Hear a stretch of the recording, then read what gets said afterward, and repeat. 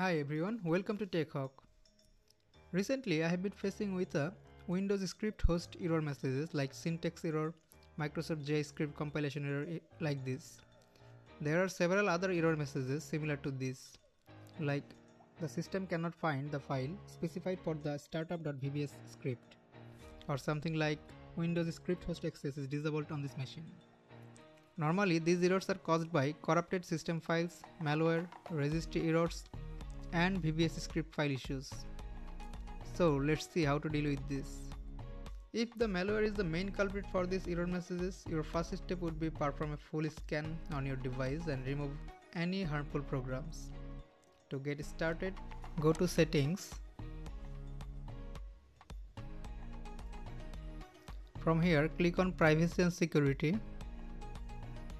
You will find one option, Windows Security. Click on it. And then click on Open Windows Security, this menu.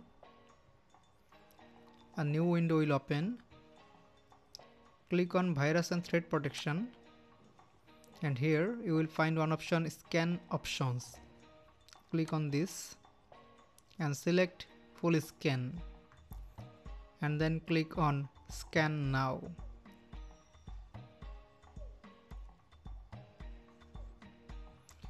It will take some time to complete this scanning.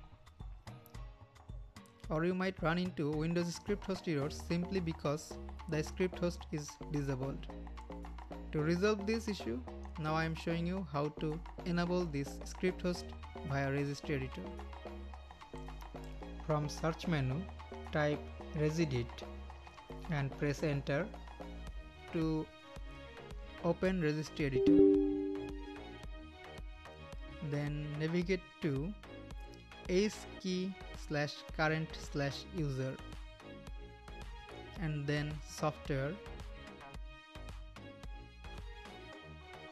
and then Microsoft,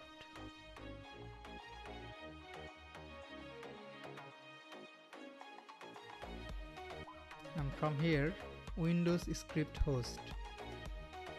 Then you will find settings. Now if you see enabled option, double click on it and set the value to 1. But if you can't find that enabled value, right click on any empty space on the right hand side pane, and from here click on dword 32-bit values. Name this new value as enabled and click OK. And finally double click on the value and set the value data to 1.